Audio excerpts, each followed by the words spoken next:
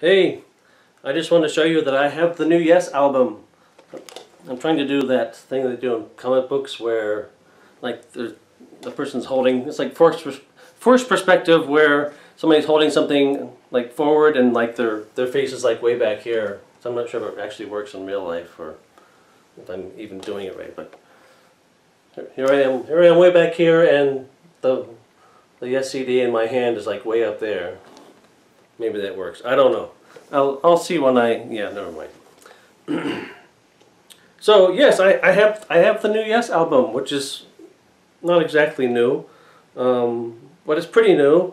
And if Dave doesn't know about this already, then he's likely to say, "Hey, there cannot be a new Yes album because Chris Squire is no longer here, and so no, you cannot have a new Yes album. That is not okay, not allowed." Except that this does have Chris Squire on it. And so they're not new recordings. It's from 2010, something like that. This was put out from recordings that Oliver Wakeman did when he was with the band. So the story goes that Oliver was touring with the band in the late 2000s decade, and they had started on the album that we now know as Fly From Here.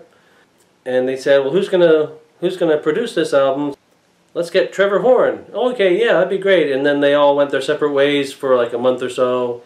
And then when it came time for them to rejoin again, apparently Trevor Horn said, well, we don't want to use Oliver Wakeman. We want to use Jeff Downes. You know, obviously, since the two of them worked together. And so Trevor Horn apparently was the reason that Oliver Wakeman was out and Jeff Downes was back in, which is not necessarily a good thing.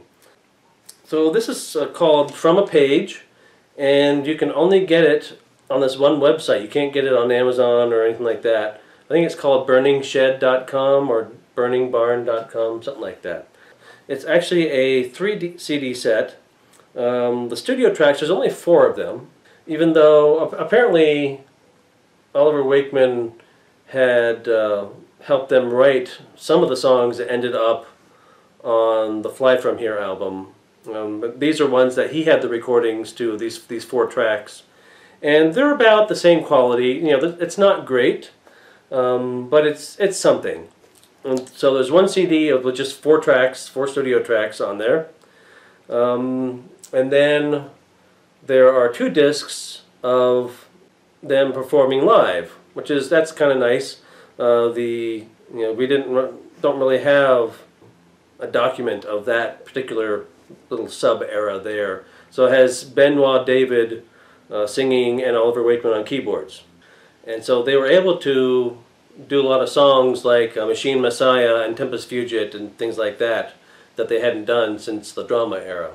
So this first one has like the most proggy sounding stuff to the moment.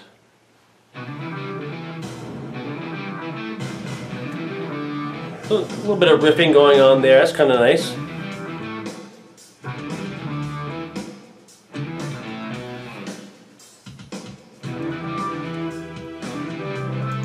And then, more to the point, a lot of the keyboard playing by Oliver Wakeman sounds just like his father, and so it sounds a lot more yes-ish than Fly From Here or Heaven and Earth.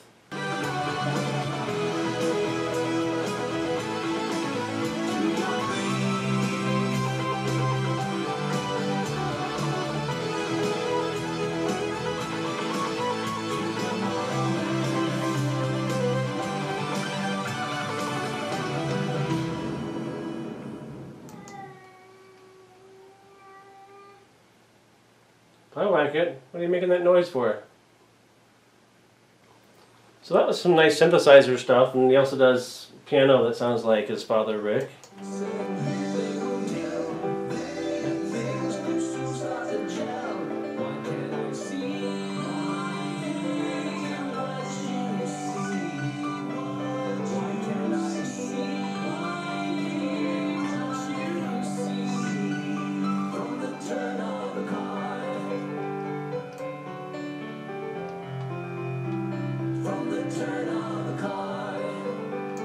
Alright, so that's nice.